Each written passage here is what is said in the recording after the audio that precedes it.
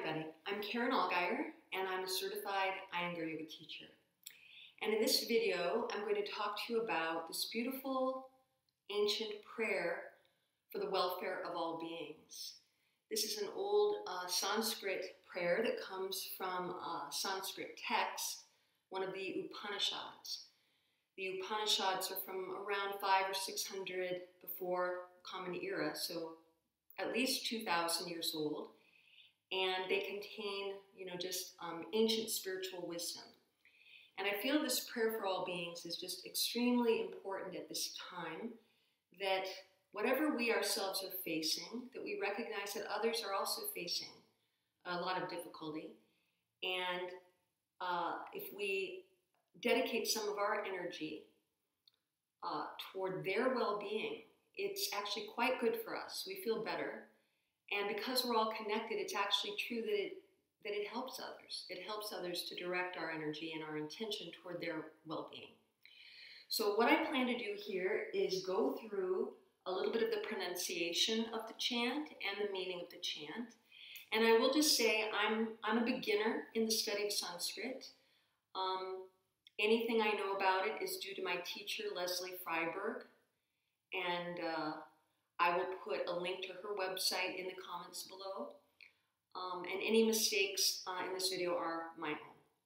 So the first line of this prayer says, "May all beings be happy."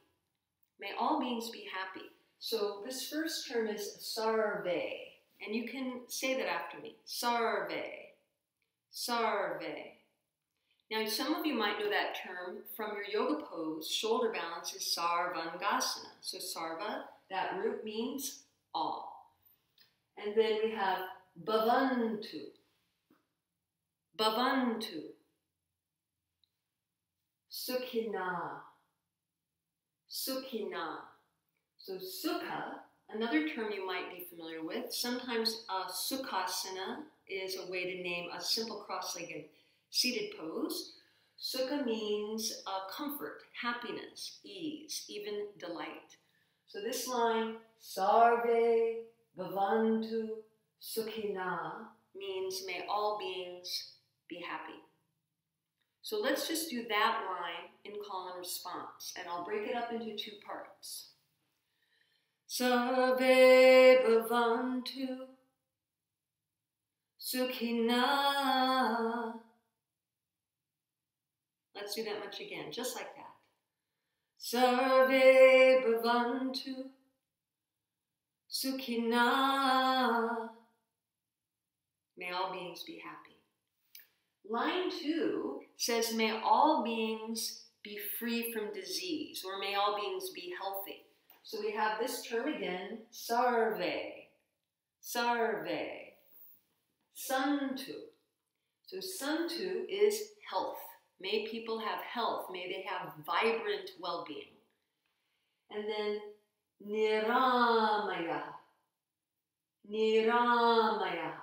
May they not have illness. So may all beings have health, and may they not have illness. And so now again we'll do call and response, and I'll divide the line in two. Sarve SANTU NIRÀMAYÀʿ. Sarve SANTU NIRÀMAYÀʿ.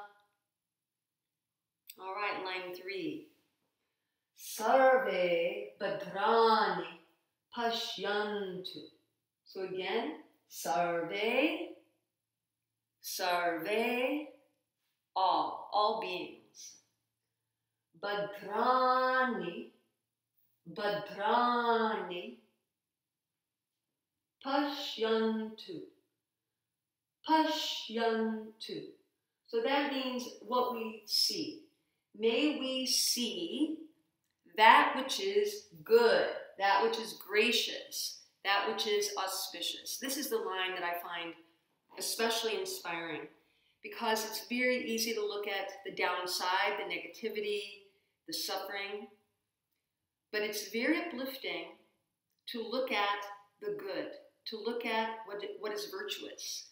And there are many people, whether they be healthcare workers, scientists, politicians, or maybe your neighbor, who are really stepping up to do very positive actions.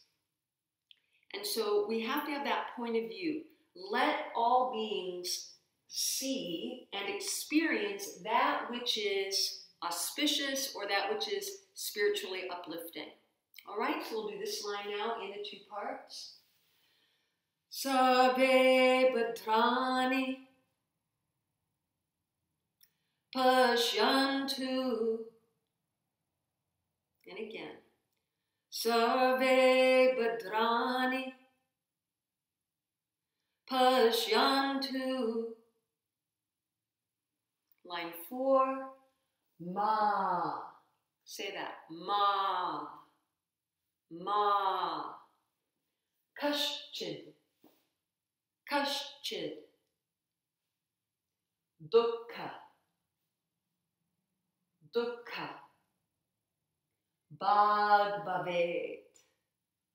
BHAGBHAVET. So basically this line is saying, let no one suffer. Let no one suffer. So dukkha is suffering, despair, dis-ease, discomfort. So we see these 2 terms, sukha and dukkha, as a pair of opposites. And just as we want to avoid pain and we don't want suffering and discomforts in our lives, all beings are the same. All beings want to avoid difficulties, want to be free of suffering. And so with this line, we're sort of generating in our hearts this very deep intention that be true. And we know, I hope, from our yoga studies that an end to suffering is actually available to us. And we'll have to take the path of practice to get there. But we shouldn't think that the end of suffering isn't possible. That is a fundamental teaching of yoga, that the end of suffering is possible. And so we can wish that, we can intend that for ourselves and for others as well. So now I'll divide this line in 2 parts for the call and response so you can practice. Ma KAŠCID DUʿKHA BHAGBHAVET. Ma KAŠCID DUʿKHA BHAGBHAVET. And like many of these Sanskrit chants, it ends with the line, Om, peace, peace, peace. So this word, SANTIʿ, is a long A sound, SANTIʿ, and not such a sharp E at the end. So it's not really SHANTIʿ, it's more like SHANTIʿ. And with this little letter at the end, it indicates a kind of aspirated sound at the end. So really the pronunciation of this word is something like SHANTIʿ, SHANTIʿ, SHANTIʿ. Try that. And again, listen and then repeat. SHANTIʿ, SHANTIʿ, SHANTIʿ. That's it. All right, so we've done it with the parts. So now I'll go line by line, and you can try to repeat the whole line back. You can close your eyes and do it by listening, or you can open your eyes and follow along on the chart. And I will also include this text and the English translation in the comments below. All right, so sit up nicely, everybody. Get a good lift up in your chest. If you wish, you can fold your palms, have that state of mind that is quiet, that is sanctified, purified, dedicated to the practice of yoga, and dedicated to the welfare of all beings. Sarve Bhavantu SUKHINAʿ.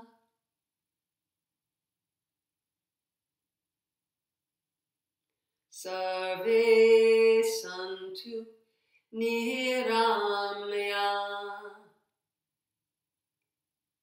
Sarve BHADRāNI PAŞYANTU.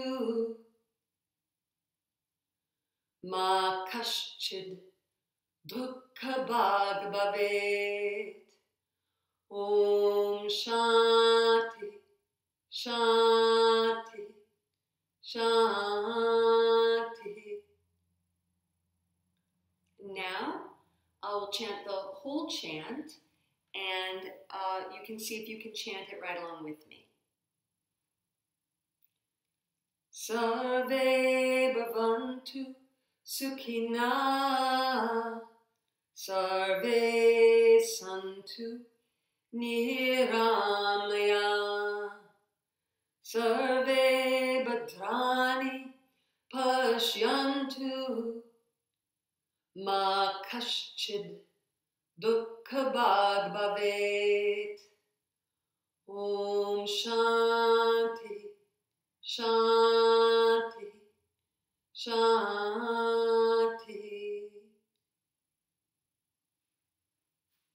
So I hope you'll consider chanting this chant very regularly.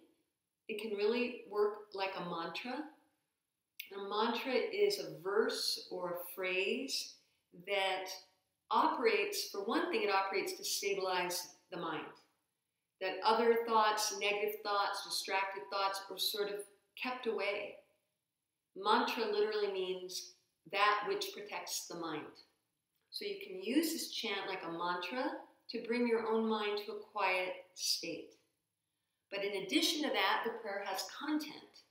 And so when we apply our consciousness, our energy, our awareness to the intent, to the content of the prayer, that is having an effect on the universe. If we believe the fundamental idea that everything is connected, then our thoughts, our words, and of course our actions really do matter and ripple out into the universe.